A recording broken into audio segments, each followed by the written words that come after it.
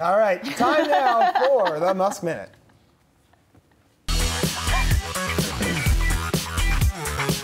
All right, Neuralink, Elon Musk's brain computer startup, if you didn't know he had one, well, he does, is looking to bridge tech and healthcare.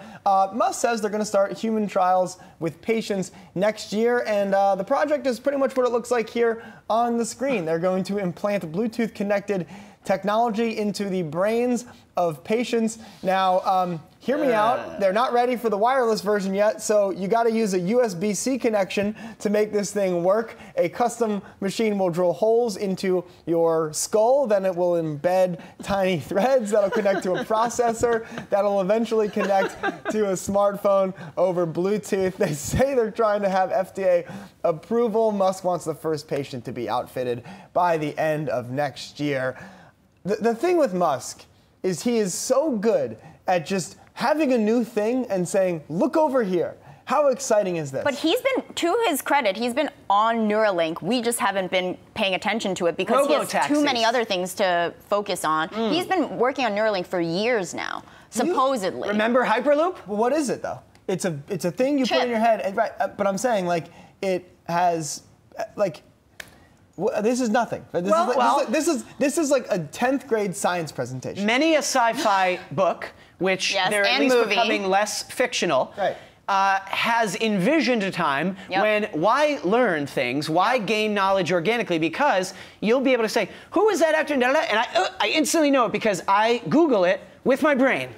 And maybe that's within the realm of possibility. Similarly, I once was interviewing Meredith Perry of UBeam, which went away. But remember, UBeam was going to do wireless charging over the air. And her biggest thing she was most excited about was a day when they'll implant chips in our wrists that can dispense medicine instantly. No need to go to the hospital. You can just get it in an IV inside your body. You do remember that the main problem with Theranos is that literally the physics did not work. Right. Right. And I mean, we don't even have a real durable method for diagnosing and treating mental health. Like, we don't really understand a lot of how the brain works. Anything in neurology. But somehow this is we're going to implant knowledge into someone's imagine brain. if the brain chip can give you some of that sweet, sweet Soma. This is real life. Brave New World, where they're all on Soma. Right. If Philip Dick is writing about this in a story, that's fine. Now we're going to take it and we're going to take actual skulls. Well, things in I will say, people. you know, for all that we say about Tesla's problems, like Elon Musk quite literally is someone who, regardless of your opinion of him, like he takes things that were once thought to be sci-fi ideas and makes them, that's like his thing, right? I mean, he wants to explore Mars. It's also a private company. It's not a publicly traded company. It's just like SpaceX. He's allowed to do whatever his Nothing will come of this for another 10 that... years, but that doesn't mean it'll never happen. Yeah.